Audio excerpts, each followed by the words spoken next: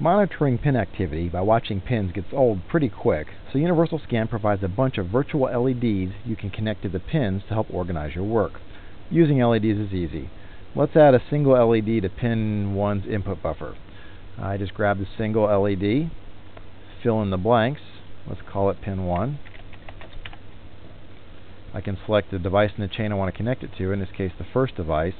I can change the name of this if I want to. Connect it to whichever pin I want. In this case, pin 1 is fine. I can change the color to whatever I want. We'll leave it at red. I can specify an LED or a latching LED. And most importantly, I can connect this LED to the input buffer, the output buffer, or the tri-state.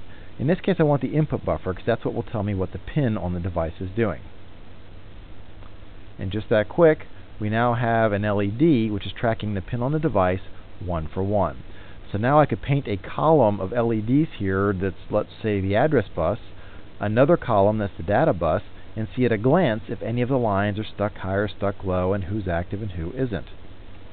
Now I know from the schematic that pins 1 through 9 over here are used to drive the 7 segment on the board. So I'm going to select a 7 segment virtual LED, fill in the blanks. For each segment I need to specify a device. Again, I can change the name of those if I want to. A pin. The 7 segment is being driven by pins 1, 2, 3, 4, 6, 7, and 8. I want to invert this display because it's a common anode device, and I want this to be hooked up to the input buffer of the device. That will tell me what the pins on the device are doing. I say OK, and just that quick, I can now view this pin activity in the form of a 7-segment virtual display. Keep in mind, this is telling me what the pins on the Xilinx are doing. If this does not track the hardware on the board, then I know there's a problem between the pins and the board and that the Xilinx is functioning correctly. If this is not working correctly, not working as expected, well then either the hardware is messing up the pins on the part, it's loading it down or something, or the Xilinx isn't working correctly.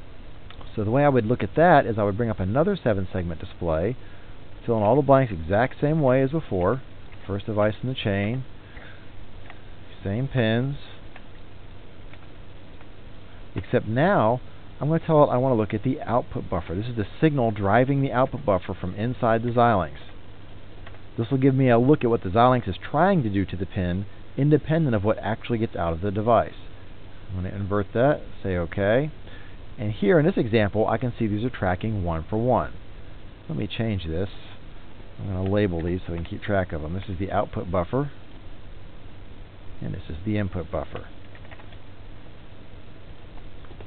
So now I can see side by side what the input buffer and what the output buffer see on this particular pin.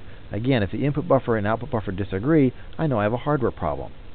If they're both wrong, then I know I have an internal logic problem.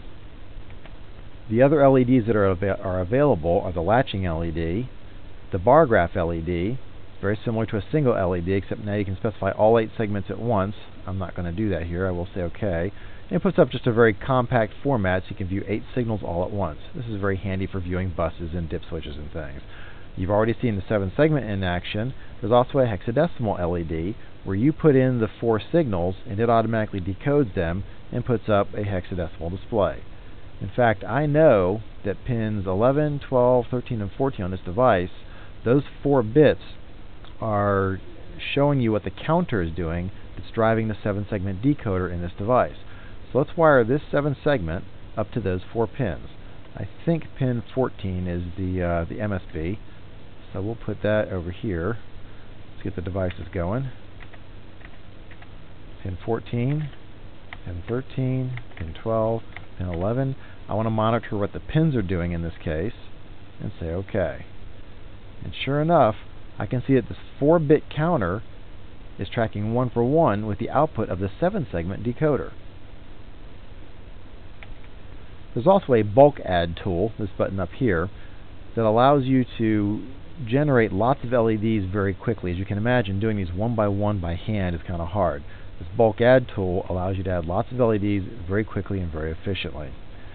The key points in this video are that Universal Scan's virtual LEDs help you organize the information you want to monitor and that you can monitor all 3 points of interest in an I/O cell, the input buffer, the output buffer, and the tri-state control, without affecting the operation of the circuit.